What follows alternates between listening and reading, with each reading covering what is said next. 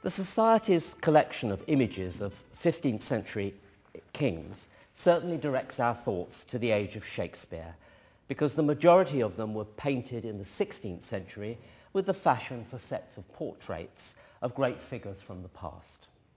Just as the red and white roses associated with the Lancastrian and Yorkist civil wars of this time, Henry VI wears a collar with a distinctive S form established as part of the family livery in the time of his great-grandfather, John of Gaunt.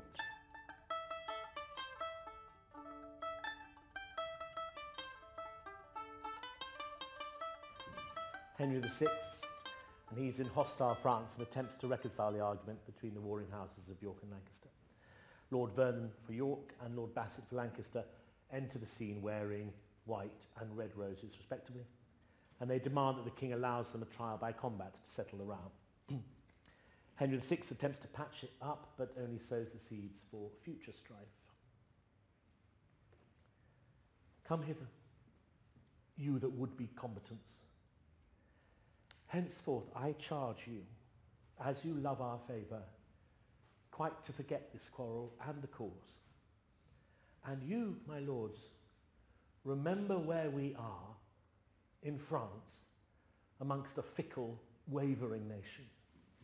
If they perceive dissension in our looks and that within ourselves we disagree, how will their grudging stomachs be provoked to wilful disobedience and rebel? Besides, what infamy will there arise when foreign princes shall be certified that for a toy, a thing of no regard, King Henry's peers and chief nobility destroyed themselves and lost the realm of France? Oh, think upon the conquest of my father, my tender years, and let us not forego that for a trifle that was bought with blood. Let me be umpire in this doubtful strife.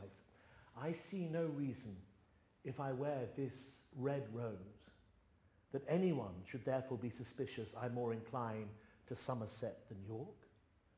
Both are my kinsmen, I love them both. As well they may upbraid me with my crown, because forsooth the King of Scots is crowned. But your discretions better can persuade than I am able to instruct or teach. And therefore, as we hither come in peace, so let us still continue peace and love.